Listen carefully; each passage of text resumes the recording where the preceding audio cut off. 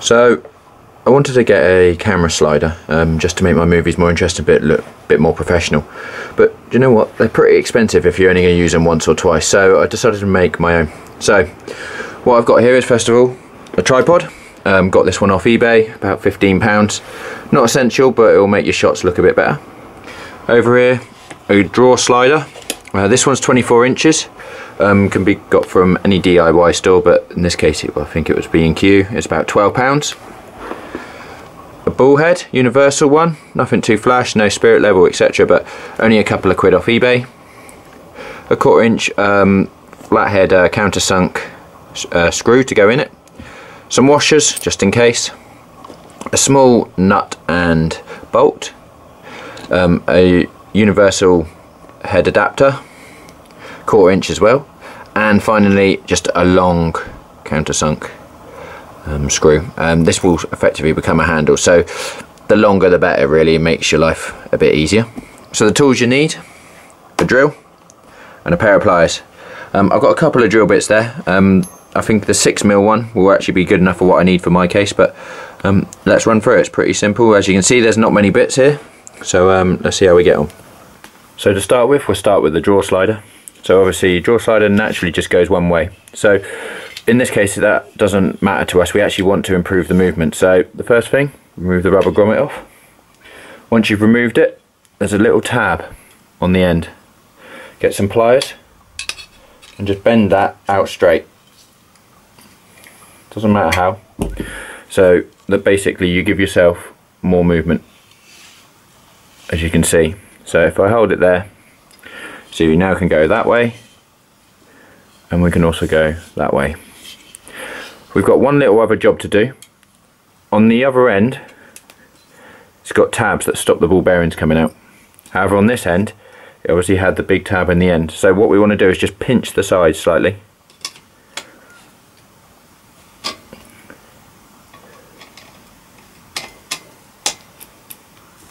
Like so. And that should stop the last ball bearings coming out. As you can see, it just gets stuck a little bit. So now we've prepped the actual mechanism. You want to take the sides out, and we're going to drill 2 holes, slightly bigger, that one and that one. What we're going to do is, on this one up here, we're going to make the handle, and then on the other one we're going to do the base in the next part of the video. So the next stage now is to put the handle on and also the mount for the camera. So I pre-drilled those holes, so they're 6mm now, there and also in the middle. So what we'll do is we'll start with the handle. So what you actually have to do is just put the nut through there, sorry, the screw through there, washer and nut. Now you could make this look much nicer if you wanted by using a smaller screw and then maybe having a plastic handle that you'd put on it, but as I'm going to only use this once or twice, I'm not too bothered what it looks like. So that's done.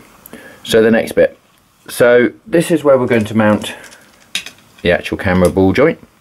Now in my case, I know that my little screw is too long, so I already have some washers to stick on. Now I got all these washers, the nuts, etc., and the screws all from the shed without, you know, buying any of it, so it is all just stuff that's around and keeping the cost down. So at the end of the day, this will probably be taken apart afterwards and not used. So it's a simple case of just holding it and doing it up tight, like so. Do that up a little bit so it actually looks like it works. There you go. So now we have our handle and our head on there. So now the next stage is to actually make it so that we can mount it to the base.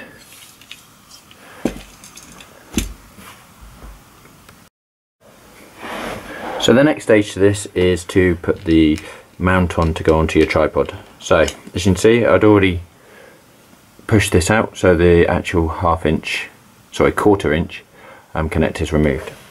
What we're going to do now is bolt this through the rail. So if we push the rail along, and we'll get to the middle hole just here, we're obviously going to mount this underneath.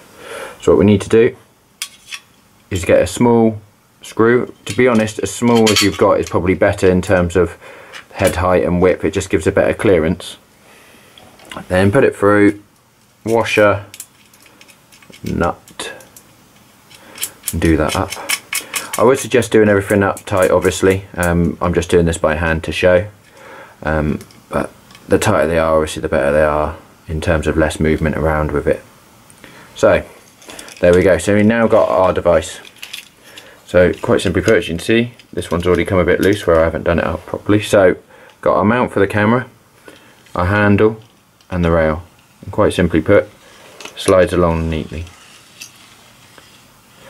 So what I'll do now, I'll tighten it all up.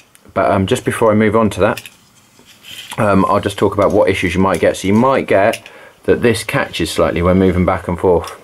If that's the case, just flip it over, and on the two that are causing the problem, see that one's caught slightly there, all you need to do is balance this on the cross two device, put a socket in there and just tap it with a hammer, and then what that will do is that will bend the metal up slightly and push the head face further away, and it will go through this part without any issues.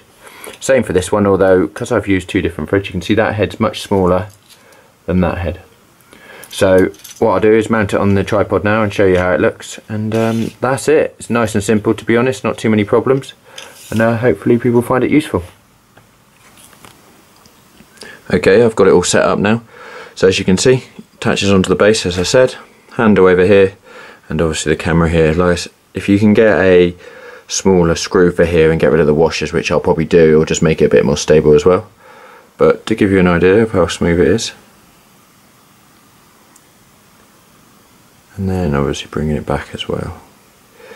I'll speed that up a bit, otherwise it will take forever, but you get the gist, and obviously got a really good range on it as well.